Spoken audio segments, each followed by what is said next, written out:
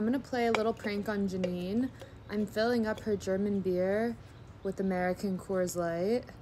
Paulaner is one of her favorites, so we're gonna see if she notices. I do think she's gonna notice because Coors Light and Paulaner taste pretty different. We're gonna see how mad it makes her. I did save the Paulaner for after, if she's nice to me. Here, I brought you beer. Oh my god, you brought me Paulaner? Yeah. Oh my god, where did you get this? The store. Oh my god, thank you, baby. What's wrong? This is not German beer. You can tell.